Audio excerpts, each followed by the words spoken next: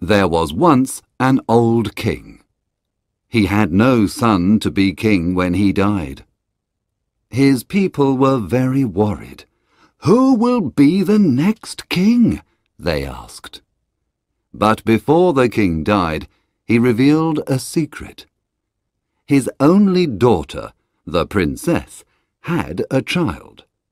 In secret, she married an ordinary man, and they had a son.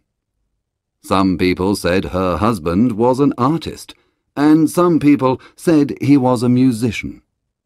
But his identity was a mystery, and nobody knew about their secret son. When the baby was a week old, some men took him while his mother was sleeping. The princess died immediately. Some people said for sadness. Other people said someone gave her poison in a cup of wine. The men left the baby with a very poor family. This poor family lived in the forest, and the boy became a shepherd. He looked after goats all day. The old king made an important decision. "The boy must be the new king when I die," he said. He sent his servants into the forest. "Find the boy and bring him here." The servants found the boy and brought him to the palace. When the boy arrived, he was very happy.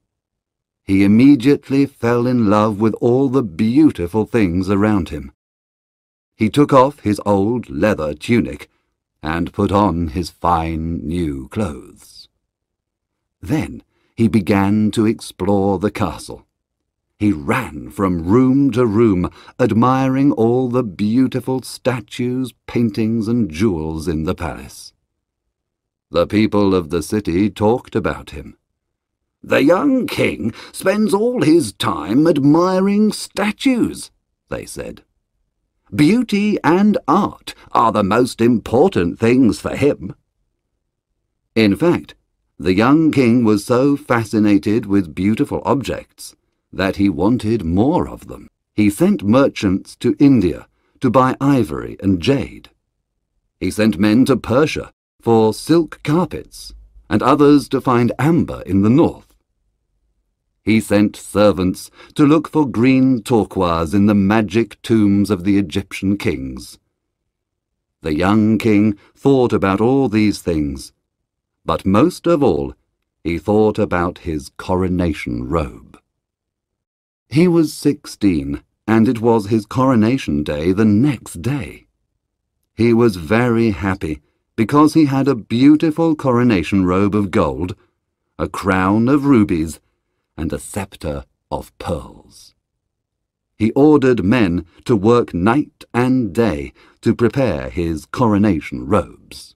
"Search the whole world for the biggest rubies for my crown, and the most beautiful pearl for my scepter," he said. The young king was in his beautiful bedroom, and he was thinking about his coronation robes. It was night time, and he looked around him. The room was full of silver and gold and beautiful colours. Through the window he could smell the perfume of jasmine. He could hear a nightingale singing, and he could see the moon shining. Servants arrived and put flower petals on his pillow. He was very happy. Tomorrow was his coronation day. He played beautiful music on his lute, and at midnight he closed his eyes and went to sleep. That night, the young king had a dream. This was the young king's dream. He is in a horrible, dark building.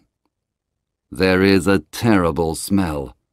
The small windows have bars, and not much sunlight can enter. But in the poor light, the young king sees lots of people working. They are making cloth. They are very thin. Their faces are hungry, and their hands tremble because they are tired. Pale, ill children sit in the dark corners of the room. The young king watches them. A man speaks to him angrily and asks, "Why are you watching me? Are you my master's spy?" Who is your master? asks the young king. "A man like me, but I have poor clothes, and I am very hungry. He wears beautiful clothes and is very rich. We work for him all day. We make wine, and he drinks it. We work on the land, but he eats the food. We are his slaves." But this is a free land, says the young king. You are no man's slave. "In war, weak men are the slaves of strong men. In peace, poor men are the slaves of rich men." Are you all slaves? "Yes, the women and the children, the old and the young." Suddenly, the young king sees the cloth on the machine. It is gold. The young king is terrified. You are making some very beautiful gold cloth. What is it? "It is for the coronation robe of the young king." The man replies. When the young king heard this, he screamed and woke up. But then he saw the yellow moon at the window and soon slept again. He had another dream. This was his second dream. He is on a long boat. The sun is very hot, and 100 slaves are rowing the boat and working. The master of the boat is giving orders. He is black like ebony and has a red silk turban on his head. In his ears he has big silver earrings. Someone is whipping the slaves while they work. Finally, the boat arrives in a small bay, and the master throws the anchor and a long rope ladder into the sea. Some men take the youngest slave. They tie a heavy stone to him and throw him into the sea. The young slave disappears into the water, but returns to the boat many times. Every time he returns, he has a beautiful pearl in his hand. The master of the ship looks at the pearls and puts them into a little green bag. The young slave returns to the boat for the last time. He is very pale and tired. In his hand, he has a very beautiful pearl. The pearl is round and white like the moon, but the young slave's ears and nose are full of blood. He falls and dies, but the master of the boat laughs. He takes the pearl from the young slave's hand, and the other slaves throw his dead body into the sea. "This pearl is for the scepter of the young king," he says. When the young king heard this, he screamed and woke up, but he saw the stars at the window and soon slept again. This was his third and last dream. He is in a tropical forest. It is full of strange fruit and beautiful poisonous flowers. There are snakes in the grass, parrots in the trees, and monkeys and peacocks all around. The young king sees lots of men working in a dry river. They are digging the ground and cutting big rocks and stones. Death and Avarice are in a dark cavern. They are also watching the men. Death says to Avarice, "Give me 1/3 of your men." but Avarice refuses. "No, they are my servants," she says. Death is very angry when he hears this.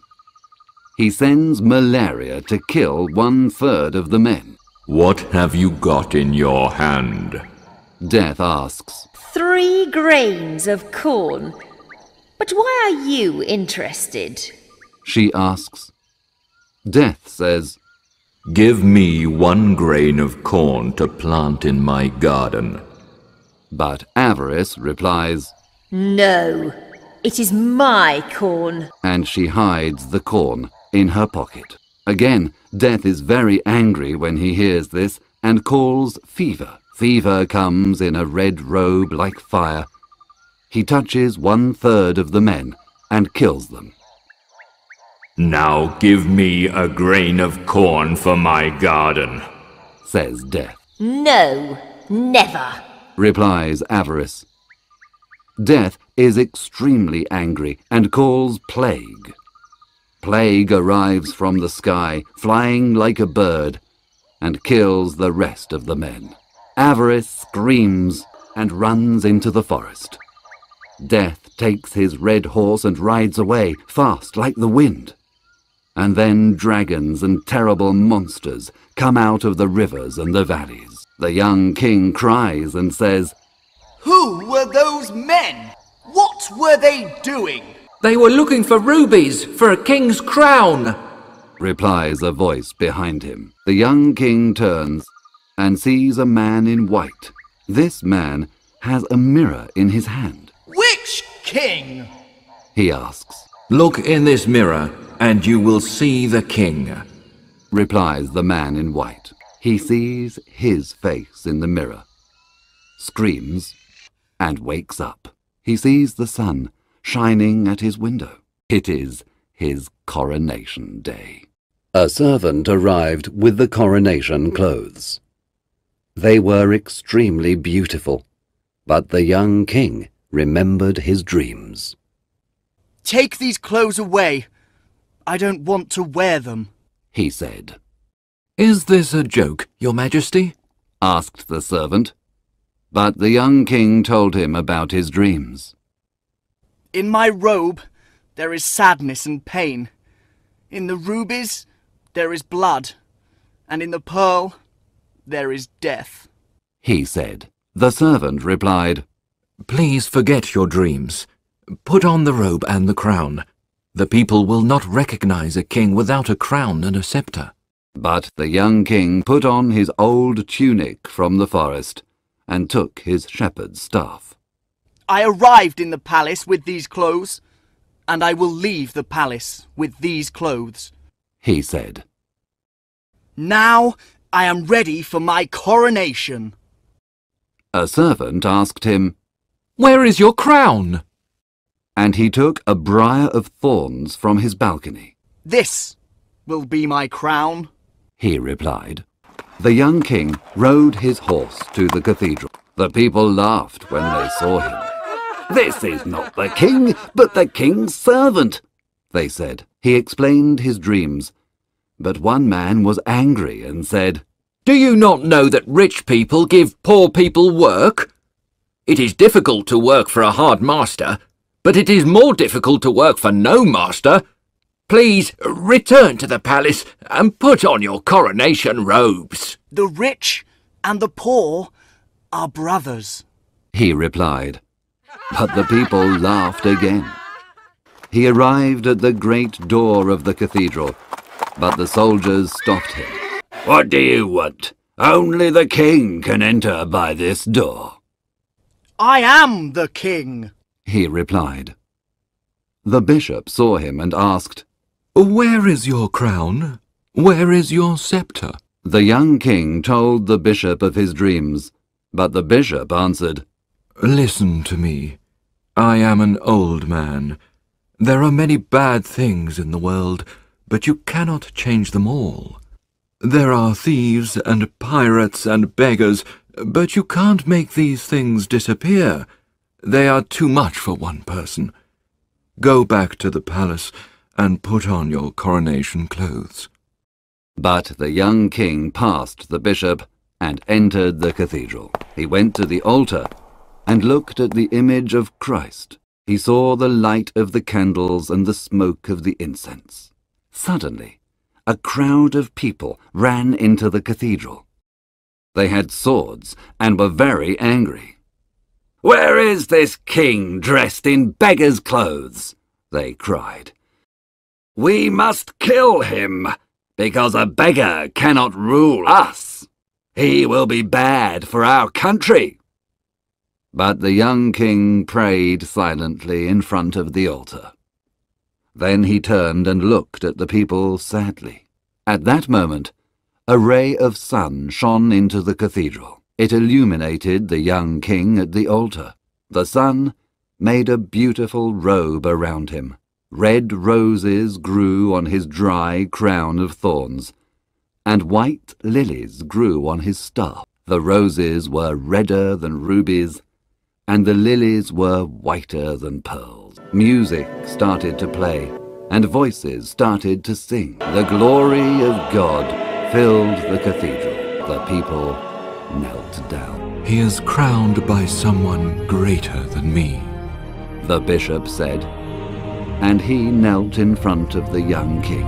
The boy came from the altar and passed the people, but they didn't have the courage to look at his face, because it was the face